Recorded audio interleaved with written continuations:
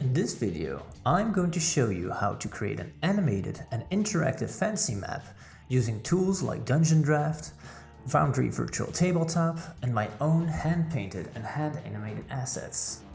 The final result will include controls to turn your map from night to day, have interactive points of interest on the map that players can explore by hovering over them, and even allow them to navigate from one map to the next with a simple click of a button. Taking us from an isometric overview of our large map to an over-the-top view of a more precise battle map that can be used to play out an encounter in our village. In this map, I've stuck to just adding in a map for my southern gatehouse here, as the players will have to fend off an attack. But for my next project, I plan on building an entire village worth of battle map, including a bunch of bonus features which I'll get into in one of my next video tutorials. For now, let's check out a final preview of the backend, the Dungeon Master side of this interactive map, for some more features we plan on exploring in this two-part tutorial. Just like on the player side of things, we're able to navigate points of interest. What you'll notice when I click on the gatehouse, however, is that it doesn't just allow me to jump from this map to the gatehouse map, but instead allows me to write in notes. This one simply saying that players can use it to open the gatehouse battle map. What's interesting about this system is that I can use it to have all my notes available to me at the click of a button. If we click on the guild right here, we can see players can come here to ransom hirelings for the day. This note here includes a nice little table with all the costs per day for each type of hireling and a link for their stats. And finally, in the bottom of our screen, we have our macro commands that allow us to switch from the scene from night to day. Now, let's get into creating our interactive and animated fantasy map, starting with creating an isometric map using my latest asset pack in DungeonDraft. An asset pack I've referred to as Crosshead Regions, or CHR, with the subtitle Town Maps. These assets are rather small, as I do plan on using them to create full region maps in due time, but for a small town map we can just start with a 20 by 20 map here. I start off as usual by turning off the grid and snap, and then we can go check out the first tool, the terrain brush. I've only a few of these for this first project, including a dirt, grass, snow, cobblestone and ice brush, so let's try them out. You might notice that the scale of these brushes is rather big, but I feel that it provides just enough finesse on the smallest brush size to get done what I need doing. Now, next up, let's check out the object tools. The second out of 3 tools I'll be using for my isometric maps in DungeonDraft. What's nice about the object tool here is that I can focus on allowing users to customize the color of certain objects, like the roofs of my houses. This makes these objects a lot more versatile in creating a town or city. Easier to make houses of the same design stand out from one another, with a simple twist. I've also added in a lot of small objects that allow users to make areas to stand out, like tarps, lanterns, tables, or even adding in scaffolding to certain buildings. For my animated objects like this windmill here, I've added in both the still version of the object and the object that is used as a base for the animated one, making the assets both useful for people who like to go all out and build an animated map, or ones that might just enjoy printing their maps at home. Next, let's take a look at some objects, like walls that have been designed to be easy to use for those of us who do like using the snap option in DungeonDraft. Starting off here with my palisades. You'll notice that they can be placed freehand quite easily, but but you'll also have to use the snap function to have them snap into place right next to each other, making it easy to build a fence around our village right here. A wooden palisade is quick and easy to build if you want to have some basic defenses for your village. But maybe you want to take things up a notch and build a wooden wall that can be manned instead.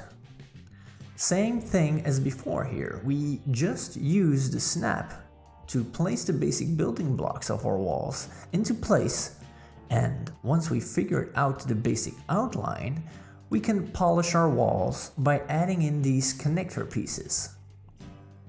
Using an isometric perspective, we need to simply take into account that everything in the upper left corner is behind or under objects, and everything in the lower bottom corner is in front.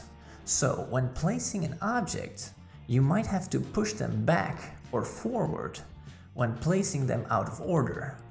A more experienced designer might start working from the back of the map to the front and get it right straight away. But using the tools, it's really no hassle to get it right afterwards. Just like before, we add in our colorable gatehouse. For now, all of them are in the diagonal position, which is the most interesting visually in isometric perspective. Once that is into place, we can add in a tower. We simply place it wherever we like, move the walls where needed to provide some room, use the back and front option, and Bob's your uncle. Next, let's take a look at adding some green to our map. Placing some trees can be great, but what if I want to create an entire forest of them? Well, for that, my friends, I have two options to get you covered. Option 1 is the scatter tool. By selecting our series of trees and setting the rotation to 0, isometric objects don't like to be rotated, and simply clicking down to planted trees at random. Turning down the spread will help us create much more densely crowded forest. But as you might notice, it's not great at creating an evenly distributed forest without putting in too much effort. So, for those of us who don't like effort, I'd like to introduce the final tool in my DungeonDraft toolset here, and that is the pattern tool. Normally reserved for creating floors or carpets. I use it to draw out massive forests instead. Now, as you'll notice here, the edges of this forest don't blend well, and using a material that has edges attached to it already doesn't work, because as I've mentioned before, isometric doesn't like to rotate. That's why I've decided to go with creating objects that function as edges to cover each combination of forest a tile might experience. 13 variations that snap into place over the tile we'd like to cover at the edge of our forest. Simply drop them into place. You can hold Shift and scroll to the edge of the selection, or just find the right edge in the menu here. I've organized them by combining the straights, so horizontal and vertical, and then combining the diagonals that cover corners and a group of diagonals that cover the inlets. Each one snapping seamlessly into place to the next one. They make sure that they cover the entire edge of your forest here. Once that is finished, just look for the spots that aren't covered and go back to the pattern tool to edit our main patterns of trees. Finally, I head back to my single tree objects to cover the outside area of my forest to make it look less hexagonal, give it a more distinguished look instead. Now that we've got our village and forest, let's take a look at the tools I've added in for elevation and water. Unlike the forest, which is snapping into place, and the walls, which were designed to overlap quite neatly, with the exception of a few spots that allow more freehand approach, the elevation objects have been designed to provide as much room for overlap as possible. The fade at the edges, so you don't have to use them. So you also can use them to create a ramp in an attempt to make them as user-friendly as possible. Creating a little straight here, which could be a defensive dig around my village, or perhaps we can use it to set up a little river running by. Checking back in with our old friend the pattern tool here, we can draw it right under the edges of our objects, even the narrow areas, making it so that we don't have to struggle with the more clunky brushes in our terrain tool.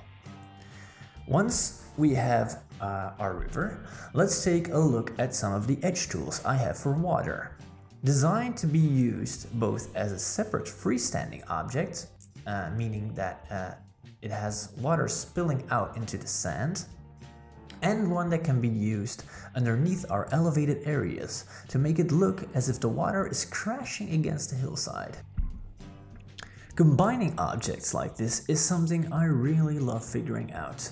From creating simple overlaps inside of groups like this bridge here that was designed to be overlapped at each wooden pillar to make it easy to customize its length for any size of crossing, to triple overlaps that allow me to reuse my elevation here with the water underneath, but turn it into a snowscape instead, turning my water into ice for a final touch. Now, before I finish this video, I'd like to take a quick look at a map I will be using for the rest of my showcase in part 2 of this tutorial. You'll notice the forest built out of my patterns, edges, and freestanding trees. What's pretty neat is that by playing around with these tools a bit, like this here, you can instantly get the ideas for your next project, like, ooh, what about building a village completely overrun by forest? It could be a fun place to explore, a story that tells you of how these trees have overtaken the village that seemed to be completely intact. Well, I think that's about it for this part of my tutorial.